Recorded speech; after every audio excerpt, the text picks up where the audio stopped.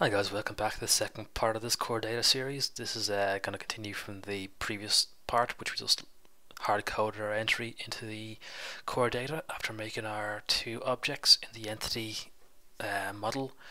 Two quick things. I'm going to keep going from this basic application and do all the methods myself. If you use a master detail based example with core data, you'll see a lot of code put in there, and it takes a while to get your head around all of it because implicitly creates the manage object controller, which can be kind of tricky, very helpful. And that template will be used later on if you want to add and delete things very easily from our table view using core data. But for now, we're going to keep it very simple. I'm going to do all this myself, so it might take another one or two hours to do, but I'd advise you to keep it simple, then slowly get into the proper way of coding it and the better way of reducing the overhead, all that kind of stuff.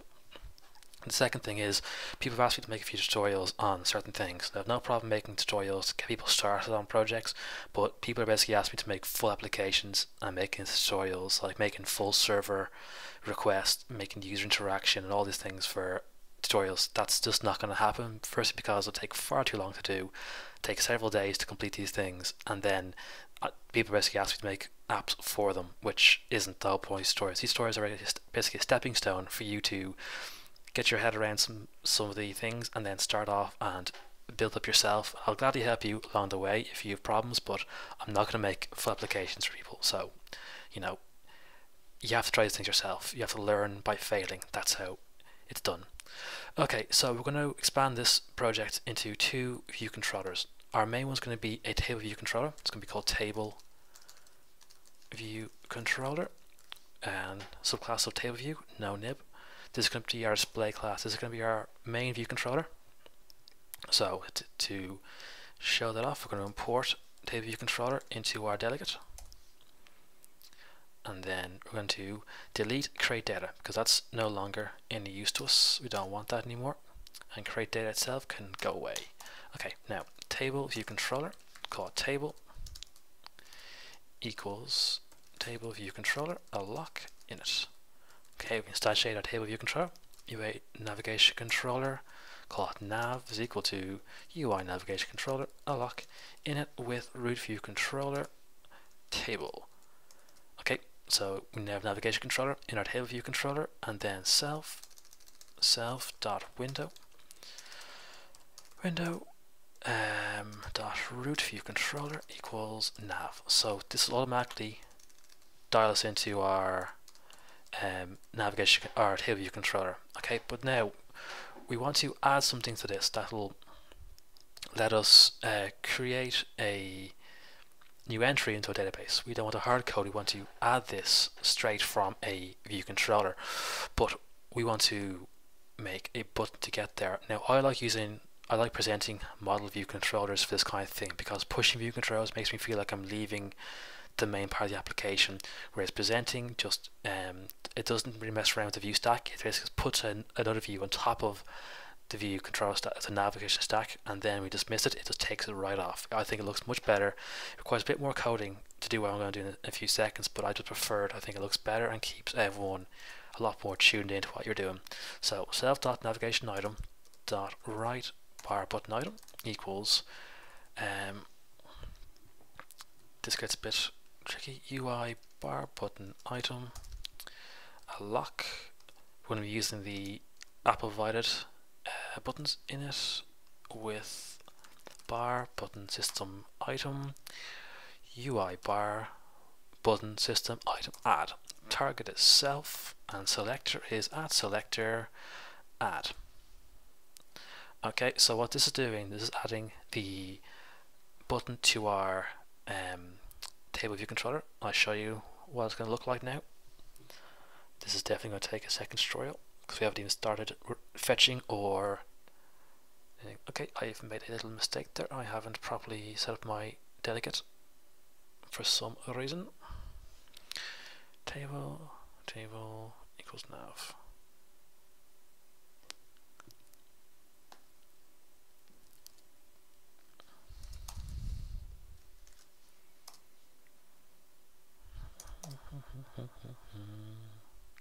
There we go. I had this in the wrong place, so the screen was putting a widescreen over my table. So you can see the button here. When I press that, I'm going to use that to put the dot into a new view. To go present a model view controller over this view. So now let's create that view that's going to be the model view controller. And it's going to be the detail view controller. And it's going to be a plain old view controller with a nib, because we're going to be adding some outlets. Create. Now it's going to show what's going to happen when we do this. We need to import our detail view controller. Import detail view controller. Now this has a selector for a method called add. Add doesn't exist yet. If I press that button there, it would have crashed because it doesn't know what add is. So I'm going to make add now. Detail view controller. Detail equals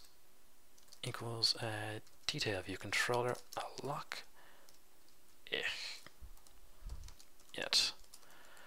Now self.navigation controller present model view controller. See it here? Present model view controller. Enter. Detail animated, yes.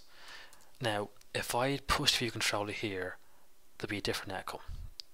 Okay, this is going to take 2 tries anyway, so I'll show you the difference between presenting and pushing. Okay, this is what push is going to look like.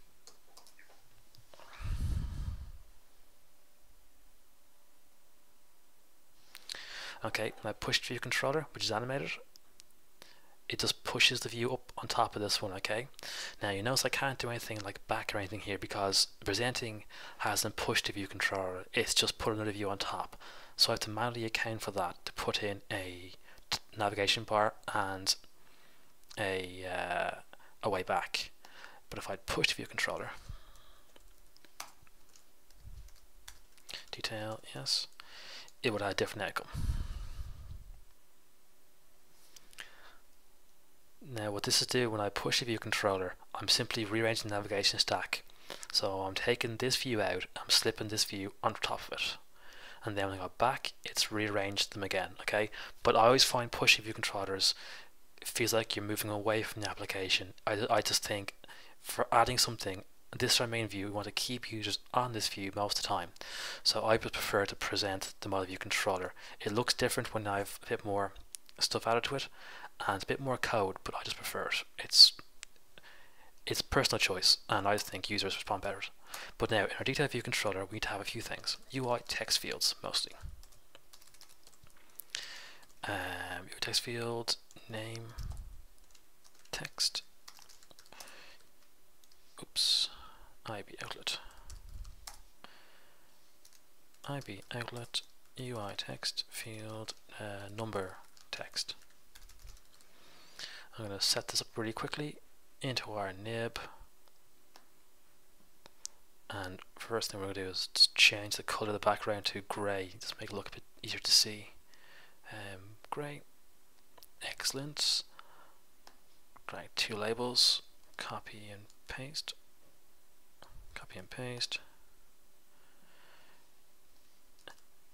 name and number. Drag in 2 quick text fields, boom, copy and paste. Okay, now the number 1 is going to be a digit, so change keyboard from default to number pad, and do not forget to connect your 2 connections, name text to name and number text to number. Okay, nib done. Nib is not coming back ever again, hopefully. Okay, we're going to do our data entry model first, because we obviously can't do anything unless we create stuff. Now, as I said, because I'm doing a present model view controller, I have to programmatically put in the navigation bar and the buttons. Okay, so this is what this code here is doing, and I'll explain to you after I paste it. Okay, nav bar, just creating it with code to be just the width of the frame and 44 pixel height in the top left corner. I make a navigation item, and on that item, I'm pushing that item onto the, I'm making an item to be within this frame, and on this item I'm putting a title and 2 buttons, cancel and add. Okay, then add them to the navigation item, and then adding the nav bar to the view. So I'm making the nav bar, making the item to go into the nav bar, this item contains one title and two buttons. Then the navigation part will add to the view, and the result will be, don't worry about the two warnings, that's the table view giving us a warning that we haven't done anything with it yet. That's perfectly okay. There we go. Okay, it's going to crash because I haven't made cancel yet. But very quickly, I'm going to basically replicate the model I made for the detail view, sorry, for the app delegate, okay?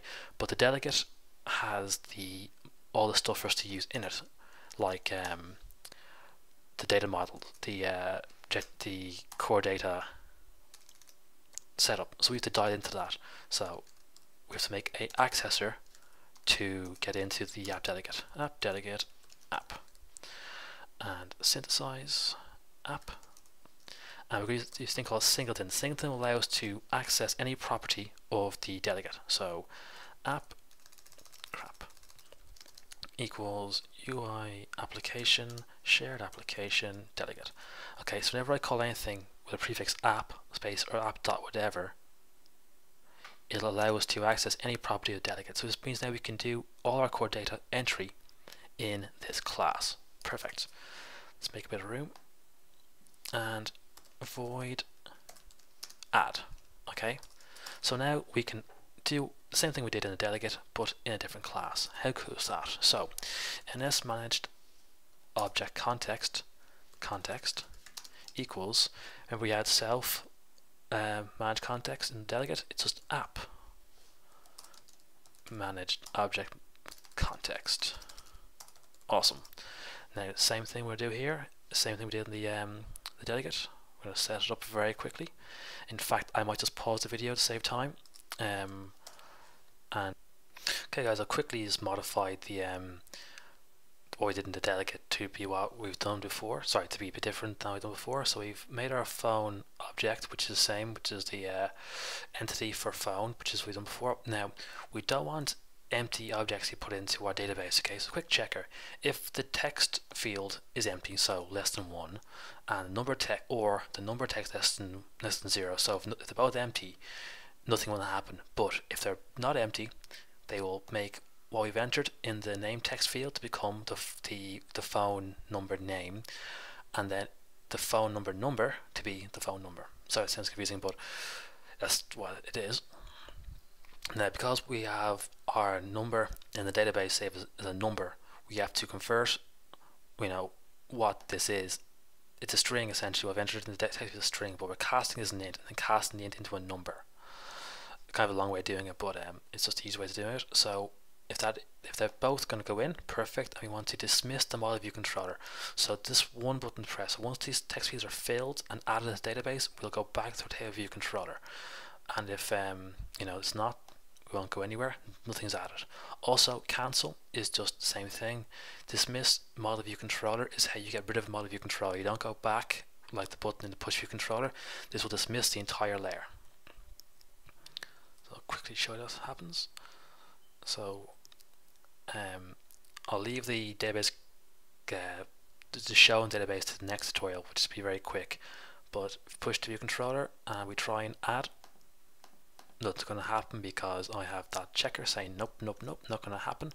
But if we do have something in here, oops, I've also realized I put my name label too high up, but cancel will just bring us back. See, I like that much better than the push view controller because it makes people feel like it's only temporary views. They've never really left the application. They haven't left our main focus. So I just think it looks much better than pushing view controller. Bit more code as you saw there. That's just because I didn't want to give a navigation controller to this view.